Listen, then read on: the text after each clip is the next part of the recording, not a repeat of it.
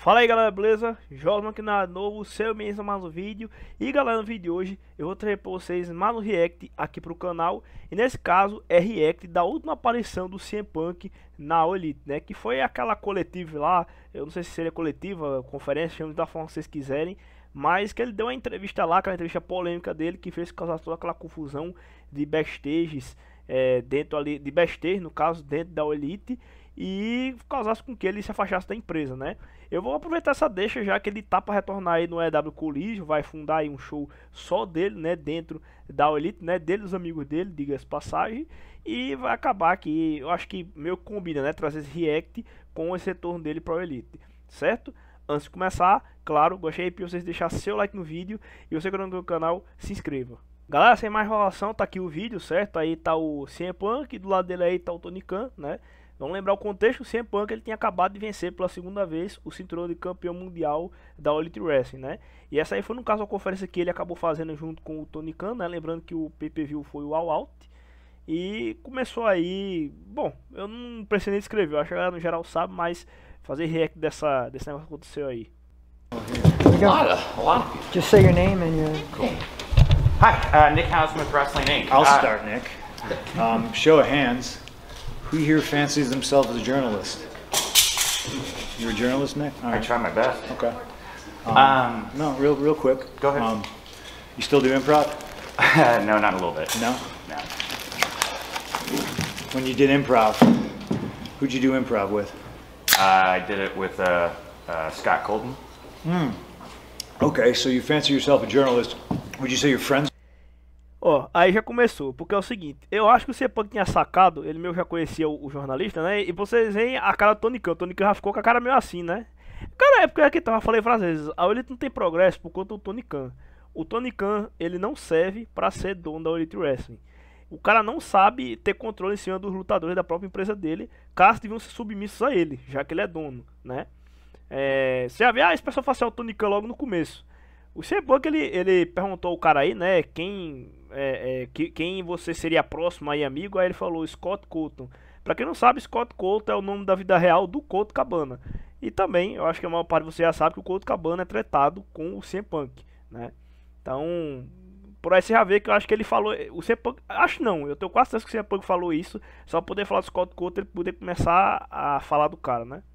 Is it Scott Colton? No, I haven't talked to Scott in some time. So you're not friends with him?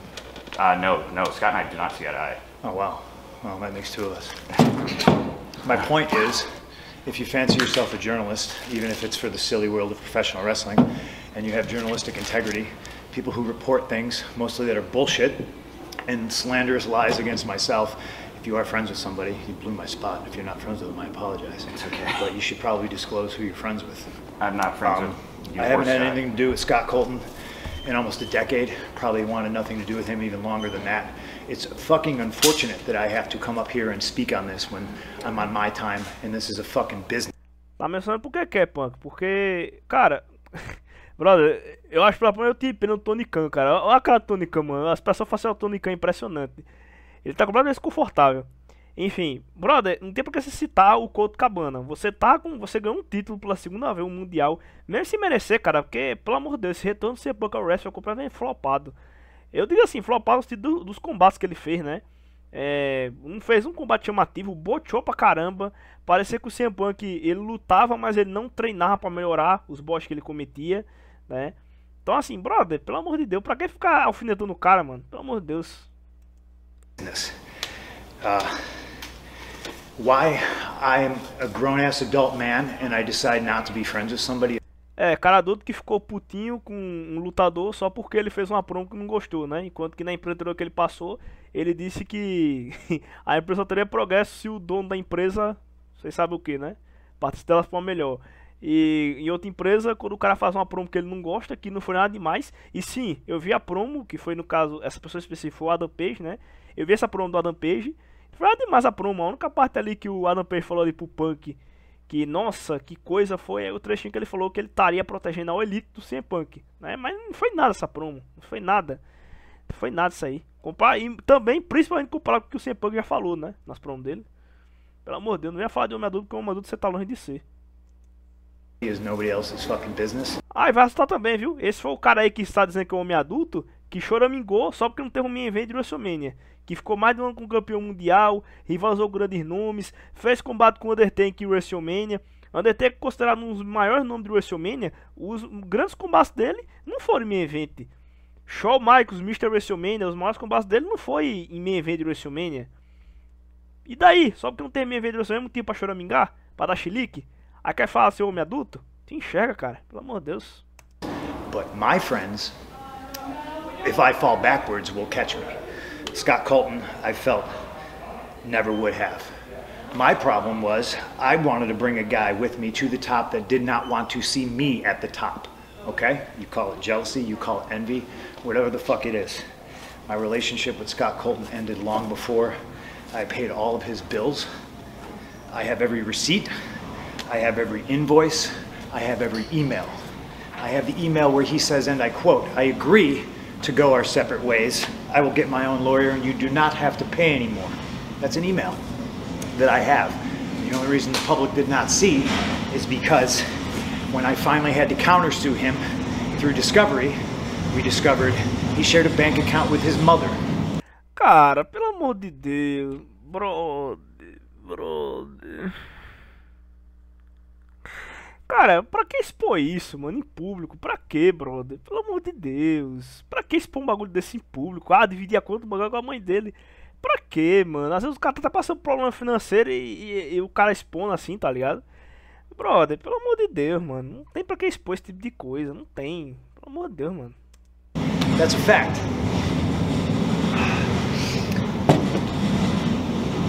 And as soon as we discovered that fact and we subpoenaed old Marcia, he sent the email, "Oh, can we please drop all this?" Now, it's 2022. I haven't been friends with this guy since at least 2014, late 2000. 2014, final de 2013, você tá querendo falar disso agora. Pra quê? Pra quê? Só pra sair por cima? Meu Deus. 13. And the fact that I have to sit up here because we have irresponsible people who call themselves EVPs and couldn't fucking manage a target. Eu nunca pesquisei, eu não cheguei a pensar na questão de EVP, mas eu tenho a impressão que seja, a galera tá lá no topo, né, o de elite, basicamente, né, os vice-presidentes ali da elite. Eu acho que seriam essas pessoas aí. And they spread lies and bullshit and put into a media that I got somebody fired when I have fuck all to do with him. Want nothing to do with him. Do not care where he works, where he doesn't work, where he eats, where he... Não, cara, meu Deus do céu, brother, é impressionante a contratação CM Punk nisso, porque, tipo assim, ele fala um bagulho desse, mas no retorno dele, ele fez questão que a Elite fizesse um show só pra ele, tá ligado? Que não tivesse ninguém que ele tava tretado. Então, brother, se ele não tem poder de demitir ninguém, e ele já fez isso, querendo que fizesse um show só pra ele e pros amigos dele, imagine se ele tivesse esse poder. Imagine. He sleeps. And the fact that I have to get up here and do this in 2022 is fucking embarrassing. And if y'all are at fault, fuck you. If you're not, I apologize. But what did I ever do in this world to deserve an empty-headed fucking dumb fuck like Hangman Adam Page to go out on national television and fucking go into business for himself? For what? What did I do, Dave? What did I ever do? You tell me. Didn't do a god. Brother, impressionante que esse negócio dele com o Adam Page é só por conta de uma promo que o Adam Page fez que ele não gostou. Não, e eu volto, digo e repito, o CM Punk, na última empresa que ele passou, que eu não vou citar não, mas é uma empresa que começa com W, termina com E, e uma empresa na qual revelou o CM Punk pro mundo, né? Porque duvido muito que se ele pegar só pra sair da Ring of Honor, eu duvido muito que o CM Punk teria o sucesso a poder ele querer contratar ele e dessa prioridade que ele tem na empresa, eu duvido muito, se bem que ele tá vaziada, mas enfim, acho que não vem ao caso isso, mas a empresa deu todo esse destaque a ele, o cara fazia uma promo dizendo que o dono da empresa deveria partir dessa para melhor, porque assim a empresa teria progresso, e quando alguém faz uma promo dizendo que tá protegendo a empresa dele, ele fica todo nervosinho, querendo acabar com o cara, atacar o cara. Pelo amor de Deus, cara. Eu vou dar um exemplo, o Tony Khan, eu detesto o Tony Khan, pra mim é um péssimo dono de empresa, mas nunca disse que o cara deveria partir dessa para melhor. Eu disse que ele deveria sair do cargo dele. Você pode pegar que em momento nenhum eu falei que o Tony Khan deveria partir dessa pra uma melhor. Eu falei que o Tony Khan, ele deveria sair do comando da Elite. O que eu falei foi isso. Agora, partir dessa pra uma melhor, eu acho que é passar dos limites isso aí. Goddamn thing. E outra coisa também, se fosse em promo também, qual é o problema? Tá ligado? Se eu falasse isso numa promo, talvez. E daí? Qual é o problema? Qual é o problema? Se fosse em promo, em Kayfabe, né? Meu Deus. What's your name, sir? Dominic D'Angelo. Fuck the Pittsburgh Penguins. What are you doing? I'm from Pittsburgh. I made it really clear in Forbes, and I just want to make it clear again. Nick, It's not his position to make it very fucking clear. There's people who call themselves... Brother, ele dá cortado no próprio dono da empresa. O CM Punk, ele não sabe o que é hierarquia. Ele não sabe o que é. Ele não sabe o que é. É por pontos como esse que ele sai da WWE. O cara não sabe o que é hierarquia. Que ele não é o dono da empresa. Ele não é o dono da empresa. O cara dando cortada no próprio dono da empresa, bicho. Tem noção? E ele... E acho que esse, o Tony Khan, ele escuta calado, tá ligado? Como se ele tivesse subordinado ao Punk. O Tony Khan que foi eleito Book do ano, né? Só pra relembrar.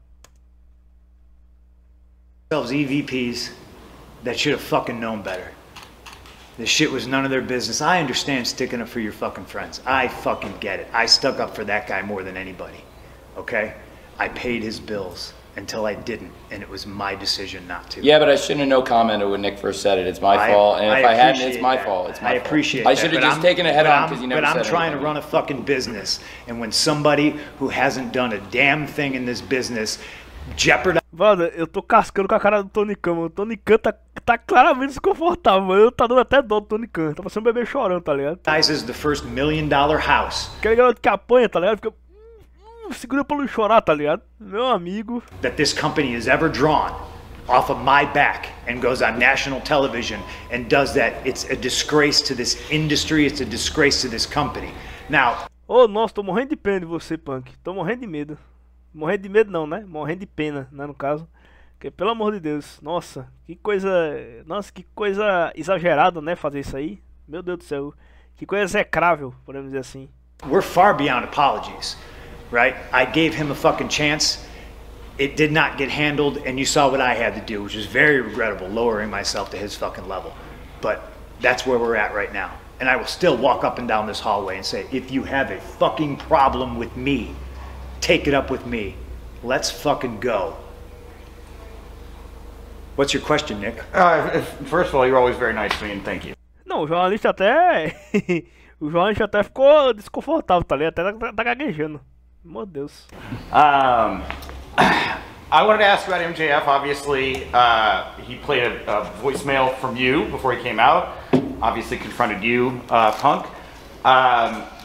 Why now? Why is MJF back in the fold now? How do you both feel about him being around? How do you feel about the time he spent away? All of that. Well, if I may, I'm the one who asked him to come back because MJF's a big star in this company, and this is one of the biggest events. A year ago, CM Punk debuted here, and I thought it was right for the fans. And like I said, for the fans, I thought the best thing that we could do as a company was bring MJF back. He wants me to work with pricks constantly. That's what it is. Nevertheless, Nossa, você chamou o MJF de idiota, Punk? Pelo amor de Deus, foi esse idiota que carregou sua rivalidade com o MJF, lembra? Deixa eu recordar você. Foram 2 segmentos. Aliás, tiveram segmentos, né? Não foi 2, né? Mas no caso foi 2 que vocês tiveram, né? Segmentos. MJF carregou. Você não mandou nada de interessante, mandou só clichê. E quando não era clichê que você mandava, você tava pelar, porque sabia que ia perder. Quando o MJF jogou na sua cara que você tá lá fazendo coisa lá que... que ninguém prestava atenção quando tava fora do wrestling, ou que você sempre teve abaixo do Triple A, do John Cena. Quando sobrou sua cara, a sua resposta foi dizer: MJF é my Gilius fan, meu fã ciumento. Pra você ter um posto de uma empresa, você teria que estar com a filha do dono. Enfim, você não falou nada além disso, né? Você não falou nada além disso. A única coisa que o MJF falou, que o Punk falou, que pode dizer, nossa, foi até bom, que entre muitas, mas muitas aspas, foi o bagulho lá de comprar o MJF com o Demis. Por que eu digo entre muitas aspas? Porque é isso aí, quase todo mundo já faz, né? Quase todo mundo compara o MJF com o Demis, apesar de, na minha concepção, o MJF, ele luta um pouco melhor que o Demis, mas aí já vai dar opinião. 2 of the top wrestlers in the world, MJF and CM Punk, could be a big match down the line. sorry to keep bringing this fucking up, but I've never spoken his word in I don't know how long, so I'm a little fucking pissed off about it. That's fine. When it came down that he was going to sue me, I asked to talk to him. He refused. I asked for mediation. It was denied. I offered him money. He said it was not enough. He went ahead with the lawsuit and sued. It's his fucking funeral. I don't care. He shares a bank account with his mother. It tells you all you need to know about what kind of character that is. O cara ainda tá falando do bagulho do Copacabana, mano. O cara não para, o cara não falta coisa, bicho. You were always very nice to me, thank you. I appreciate it, Nick. I'm sorry if I'm a little fucking snippy. That's fine. I'm hurt and I'm old and I'm fucking tired. And I work with fucking children. Se tá cansado, aposenta. Não fica aí enchendo o saco falando besteira e causando confusão no backstage. Respect the situation. I regret not answering your question. And I only asked it because I have some familiarity and just wanted some clarification on the story. Yeah, I should have just taken a head on like I did with Blake and Forbes recently. We're all learning here, Tony. It's okay. Thanks. Yeah. Thanks. Thank you, guys. This is from Mindy's Bakery, by the way. It's a great place in Chicago. If you like pastries and baked goods, I suggest you go there. They're closed on Mondays and Tuesdays, though. Sorry about all that, man. Okay. All right, thanks. So I've asked questions of presidential candidates in my old life. I don't think I've ever been as nervous as I am right now, but I'll direct this one to Tony. You saw the reaction MJF got when he came back out at the end of the night. Do you have any worries that he was cheered in Chicago while CM Punk, hometown guys, do you have any worries about MJF he got pure booze before. He was one of the last pure heels left in wrestling that didn't try to get cheered. And now he's sort of set up as this anti-authority figure. Do you worry about what that means for the psychology going forward, especially if it's going to take on Punk? I think the fans want to see great wrestling matches. MJF's the top wrestler. CM Punk's the world champion, the top wrestler in the world. And I think having the top contenders, whoever came out of this match tonight, MJF sets up as a great challenger. And now CM Punk is the world champion. MJF being back. A lot of fans were excited to see it, but anytime somebody makes a comeback in the world of wrestling, generally you get a really big reaction. Am I worried about it? No, not really. Like, we have one of the most charismatic, popular professional wrestlers in the world right here, and frankly, the fans can react however they want. That's what's great about AEW and pro wrestling. We're not trying to tell people what to think. This is a really compelling story. People were emotionally moved. People are calling that a great ending, and I'm really glad people liked it. But the fact is, it was a great match and it was a great ending. Finalmente, né, Tony, depois de tanto PPV aí que foi flopado, né? Inclusive, eu até poderia comentar do Farpando, né? Que teve nesse mesmo ano, 2022. Que, diga-se passagem, foi um PPV foi extremamente flopado na minha concepção. Tinha tudo para ser o melhor PPV do ano. E eu coloquei isso na minha comunidade. Quem for lá, na comunidade não, no meu Instagram. Quem for lá pesquisar, eu fiz um post dizendo que o Farpando poderia ser o melhor PPV do ano. Mas foi super flopado. Adam Cole saiu lesionado. John Moxley e Hiroshi Tanahashi, tinha tudo para o Hiroshi Tanahashi pelo menos carregar o combate, e não foi. O Moxley tratou o Tanahashi como se ele fosse qualquer um lutador, né? Então assim, brother, foi completamente flopado aquele seu Farpando, né? O All Out, eu acho disparado da All Elite foi o melhor preview que teve no ano passado, né? E esse ano vai ter o Farpando de novo. O Coliseu eu acho que é antes dessa Farpando, se não me falha a memória. Então pode ser que tenha um combate do CM Punk, mas enfim. Finalmente você fez um PPV bom, né? Esse All Out foi disparado na minha concepção o melhor PPV da Elite ano passado. Mas depois de muito tempo, depois de tanto PPV flopado, né? Que ele tinha os nomes para fazer uma boa coisa, mas acabou não fazendo porque, como eu falei, volto a repetir, o Tony Khan, ele não serve para ser dono de empresa.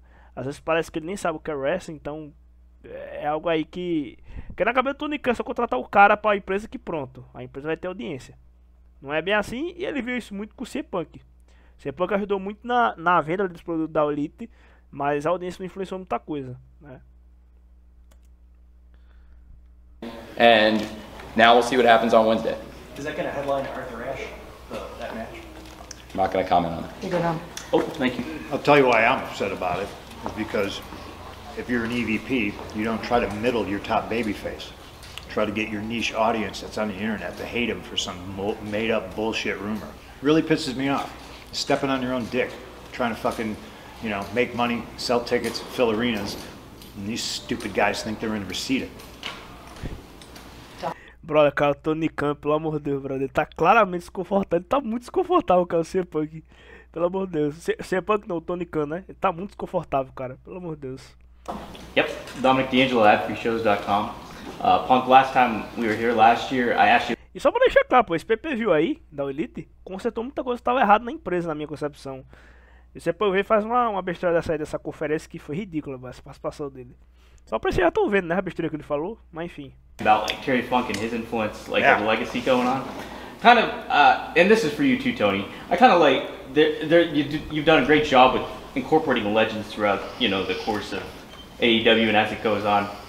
Kind of want to see what you feel about how a lot of the modern talent today can kind of utilize some of the advice and take advice from like guys like William Regal and even like Jim Ross, Tony Schiavone. I know I'm missing Jake Roberts, plenty I'm missing. Tony Schiavone é conhecido por ter falido a WCW. Pra quem não sabe, tem vídeo aí no canal falando disso aí. Mas enfim, galera, isso aí é uma brincadeira interna, tá? Mas um dia peguem um vídeo aí, o dia em que a WWE explodiu de audiência. Foi mais ou menos assim, um vídeo deu conta a respeito do dia lá. Aquele dia lá, aquela noite fadídica em que a WWE ultrapassou muito a audiência da WCW e faliu a WCW, né? O Tony Schiavone teve uma certa participação nisso. E quem assistir o vídeo vai entender isso aí. I'm sure. Esse negócio eu tô aumentando um pouco, tá? Esse negócio da participação do Tony Schiavone, porque diretamente não tem participação dele. Mas quem assistiu o vídeo ou sabe da história vai entender o porquê que eu tô falando isso. But I just kind of want to get both your perspectives on that and how that can kind of go a little bit more to help you guys out grow as a company. We have a locker room full of pretty brilliant minds. You know, Jerry Lynn, Dean Malenko, Mark Henry. You know, when I came back and I cut my promo my second week here, I thought it was pretty decent. You know what I mean? Kind of blur the lines a little bit. What's he doing? Oh, crazy Phil. He's going into business for himself. And really, I was just defending myself. But you know, you mix that in with attacking Moxley and mention, you know, Kingston being the second best Kingston, which is a pretty great line. Yeah. Agora sim, só pra deixar claro, eu até concordo, tá? Nesse ponto eu concordo com o Punk, tá? Na realidade eu odeio o Eddie Kingston. Pra mim é um wrestling estranho e superestimado, o Eddie Kingston. Mas nesse ponto eu até concordo com o Punk, apesar de que foi uma alfinetada dele, né? Pra quem não sabe, o Punk inclusive fez tag com o Kofi Kingston, tá? No passado, eles foram até campeão tag já, mas foi uma das tags mais esquecidas que teve, foi essa tag dele com o Kofi Kingston. But our locker room, for all the wisdom and brilliance it has, isn't worth shit when you have an empty-headed idiot who's never done anything in the business do public interviews and say, I don't really take advice. Who the fuck do you think you are? Vou nem falar nada. You know, that's stupid.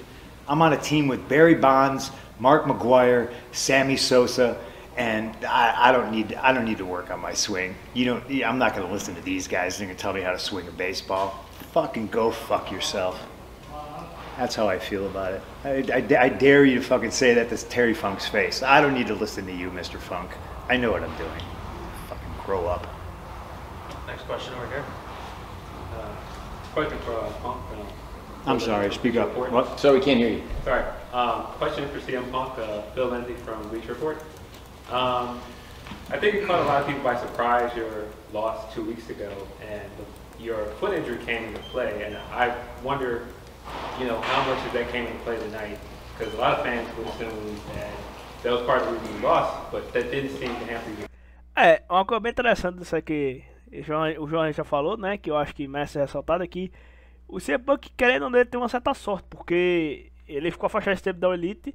Mas só que ele teve a lesão, né? A lesão que ele teve no tornozelo. Então, foi algo aí que até que controlou, né? Ele pode desculpar. Eu tava afastado porque eu tava lesionado, né? Quem sabe bem que não foi, né, cara? Mas enfim. I'm wearing Danhausen's boots. This is a true story. So, I assume that it's like some sort of a reverse curse. I've had a real problem with footwear. I've been trying to figure out, like, what to wear. And that's real life. Like, I put my old wrestling shoes on and they didn't fit. I bought a new pair of 12s, they didn't fit. I've thought about wearing my gym shoes. They didn't have the stability I needed. And I bought a pair of Doc Martens because they're really comfortable. But they were too loose. And then Dan Housen was like, you want to try mine on? I'm like, they're a size 10. And I put them on and they just magically fit. Like unbelievable, like a glove. They're tight, but not too tight.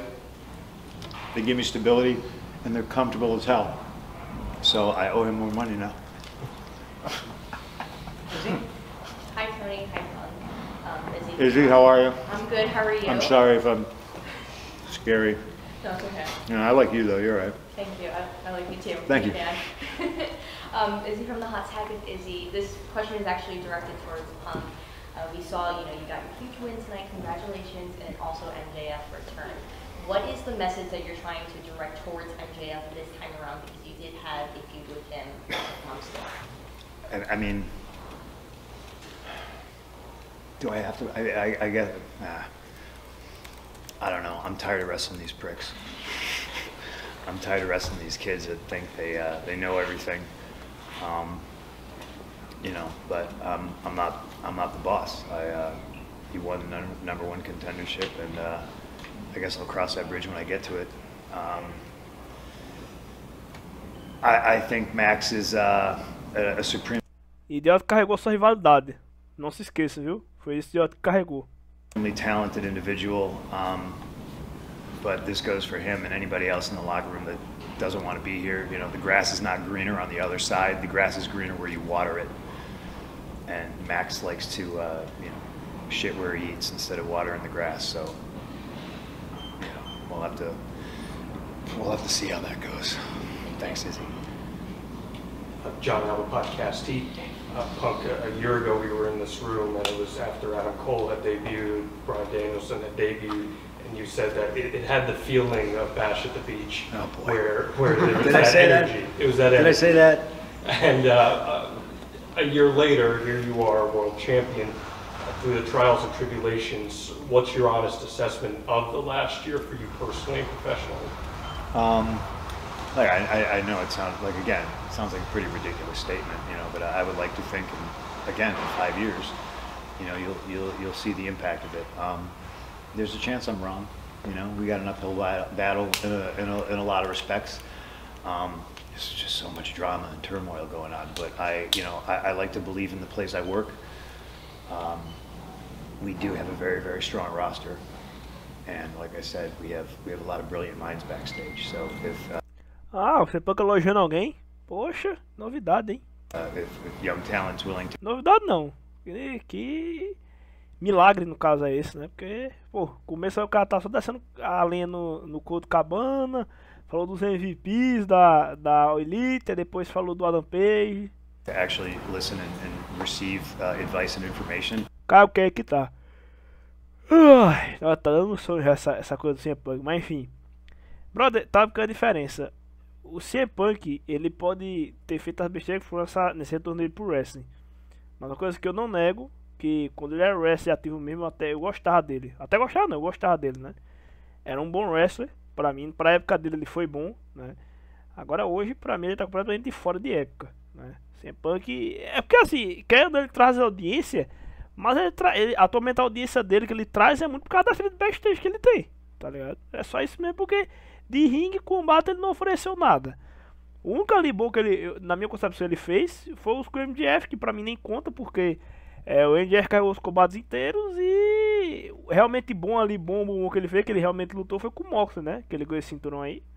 Pra mim foi o combate bom que ele fez, o demais foi tudo um combate fraco. I honestly think the sky's the limit. There's always going to be people who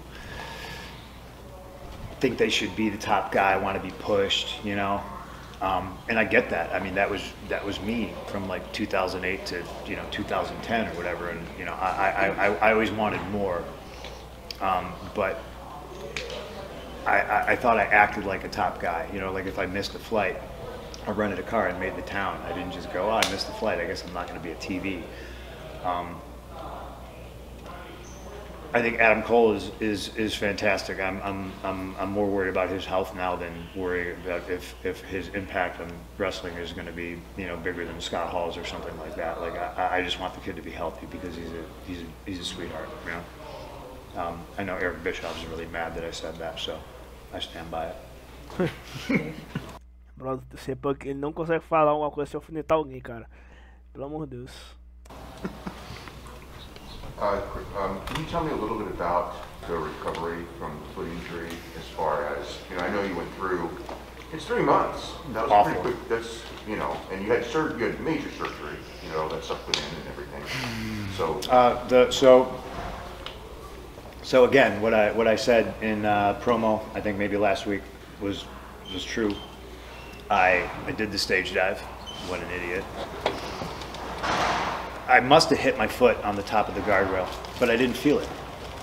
And you would think that shit would hurt, but when people caught me, they put me back down, I waited for FTR, and I'm standing on my foot, and it just didn't feel right, you know?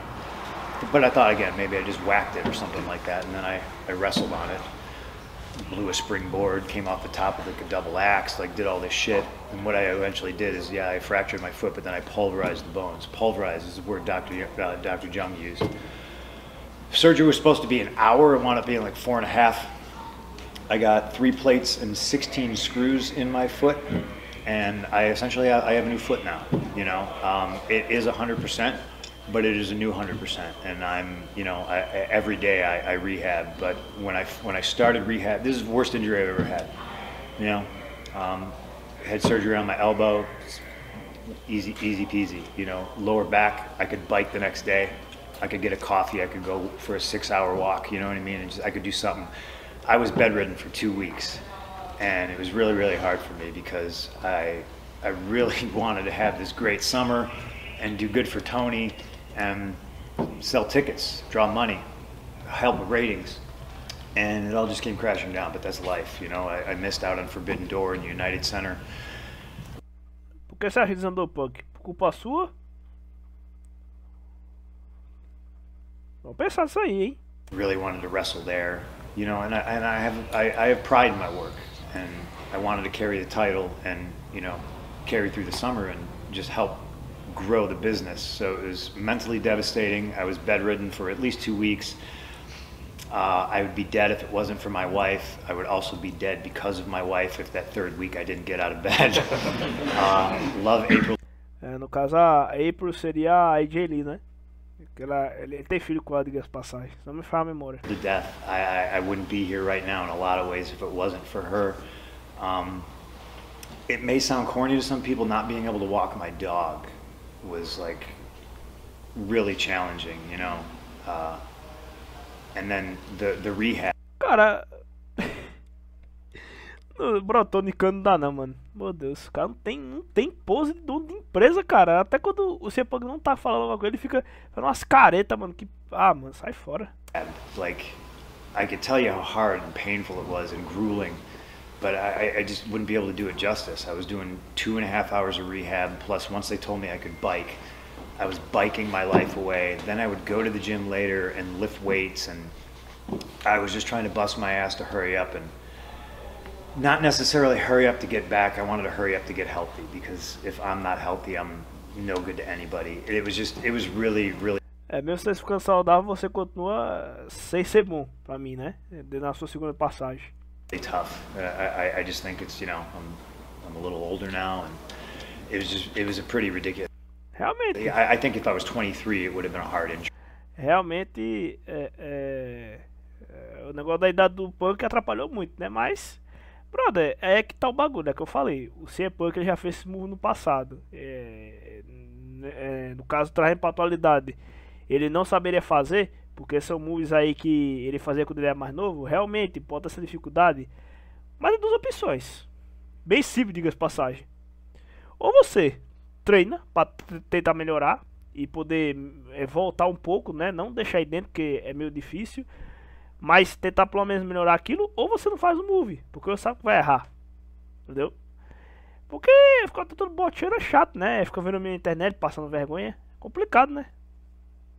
You know what I mean? Because I literally couldn't do anything. Trying to get around on crutches up and down stairs, you know. I got to walk 2 feet to go to the bathroom. I got crutches. It was pretty bad, and it was depressing. But thank you for asking.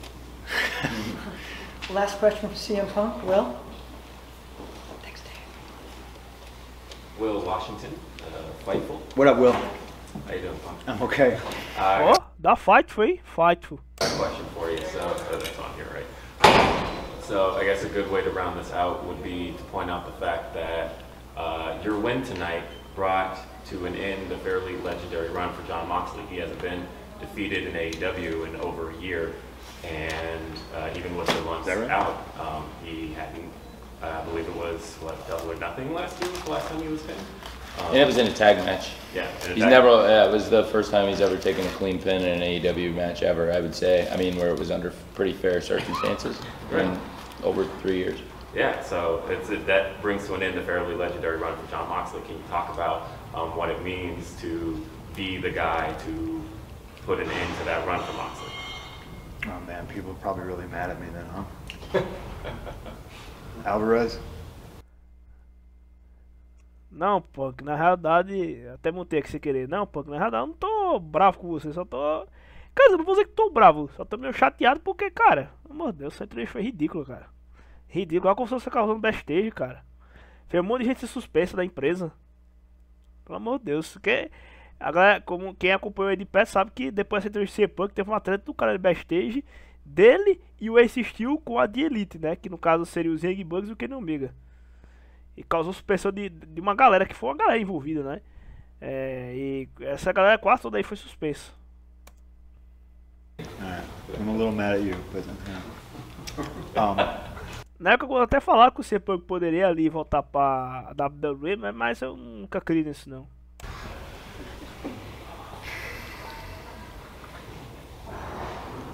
I think me and Mox are so similar, and obviously we got a lot in common, you know, like we both had some misdiagnosed. Pois é, são dois caras puta de ego inflado, né? Um puta ego inflado. Você e o Moxley. Vocês se combinam mesmo, você tem razão disso aí, Punk. Eu tenho que concordar com você. Nesse cara de ego inflado, que não admite que deram errado, né? No caso desse aí, foi mais por causa do Moxley, né? Porque o Moxley ficou choramingando lá na WWE. Não, meu personagem não tinha progresso. Eu não ia pra frente. Aí, por que será? Por que será?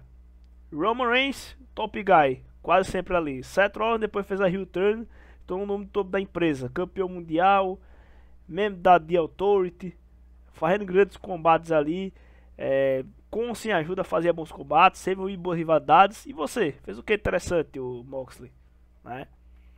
Aí ele contou em entrevista, né? Porque até foi react isso aí. Mas ele contou em entrevista que, a minha outra tentativa na WWE foi a heel turn do meu personagem, né?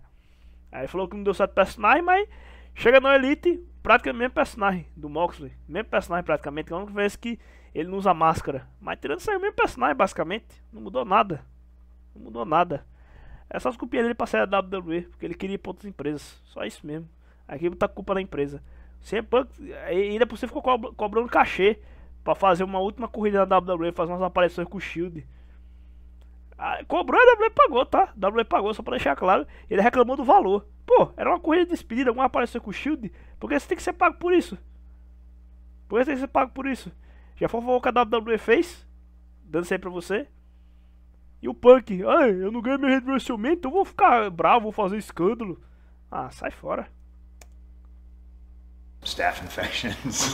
I mean, it's a weird thing to have in common, you know what I mean?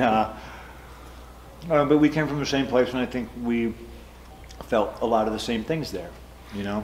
Kind of like, you're always a bridesmaid, but never the bride.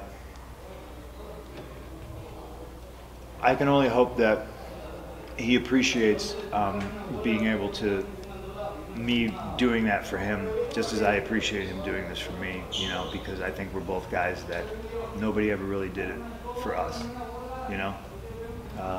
Guys could have helped us out a little bit more, passed the torch a little bit more, and I think we're on an even footing, whereas before maybe you. Vocês estão mesmo, De arrogância, thought, you know, like, de arrogância estão mesmo, viu? I'm the bigger star, like I'm here to try. Se bem que assim, fazendo um pequeno, não vou dizer que seria um adendo, mas só uma pequena ressalva. O John Moxley, desde que ele saiu da WWE pro Elite, teve algum estrelismo da parte dele? Teve. Mas ele foi um outro momento ele até agia legal, sabe? Então assim, ele tem uma certa evolução depois de sair da WWE. Ele teve uns picos de arrogância, teve, mas o Moxley teve uma certa evolução, né? Já o Punk, pra mim, só ficou pior depois de sair da WWE. Ele só piorou, não só questão de ringue, mas também questão do ego dele. Só piorou. Try to elevate everybody, and I'm not saying that I have elevated John Moxley. I like to think maybe I did. I think that's what all of our jobs are, is to get, you know, if one person's up here, it's up to them to reach back and get everybody up to that level. But yeah, I think John Moxley, we have different philosophies about pro wrestling, but it's a beautiful thing because it's all pro wrestling, you know, and done right, it's just magic. I think he's a hell of a talent, and I sure do appreciate it. Nossa, o Punk sendo fofo com alguém no finalzinho, tá ligado? Yeah. Thank you very much, CM Punk. Thank you. Alvarez, I saw that video, man, and you were so incredulous that I went into business for myself, and I was just like, No, man. I made sure to say that some people were upset that you had done that, and other people said that you were defending yourself, which is what you said, that you were defending yourself. And the reason I've never defended myself is because when you do, it just sounds like you're being defensive. But I've eaten shit on this subject for a very, very long time. And I'm very sad today that I had to get up here and say his name. He doesn't fucking deserve it, and talk about it. But facts are facts, you know. Name 2 people that have made the most money off the name CM Punk. I don't think you're there yet. The first one's Vince McMahon. The second one's Scott Colton. Bom, e vice-versa, né? Se fosse isso a analogia, então cita a empresa onde CM Punk foi reconhecido. Porque assim, eu já na fala do Punk, ele diz, não, caras que mais ganharam dinheiro com o nome CM Punk. Ele coloca como se ele tivesse ganhado nada. Como se ele tivesse ganhado nada. O cara foi campeão mundial mais de um ano. Teve o reinado que teve. Um dos maiores da história da WWE, né? Das últimas décadas, inclusive. Foi um dos melhores. Foi ultrapassar mais adiante porque a gente teve campeões como, por exemplo, Tommaso Ciampa no NXT, Seth Rollins, Roman Reigns agora.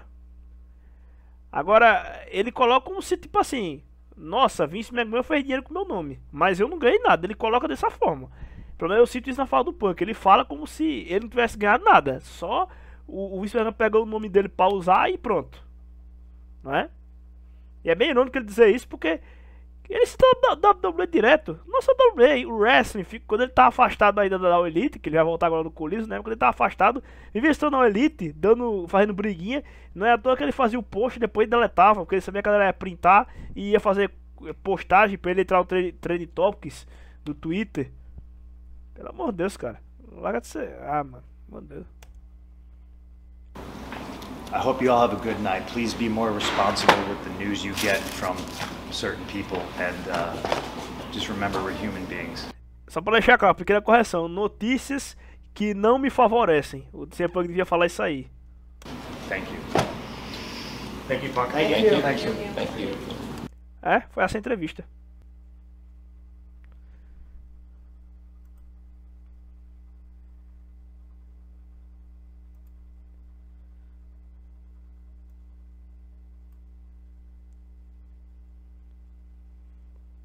Pessoal, esse foi o react aqui no canal. Eu tô com algumas ideias de outros reacts para fazer, mas se vocês tiverem outros temas de react para eu fazer aqui, deixem like, deixem minha sugestão nos comentários e até o próximo vídeo. Valeu, galera, deixe seu like mais uma vez, né? Se inscreva no canal. Até a próxima e fui!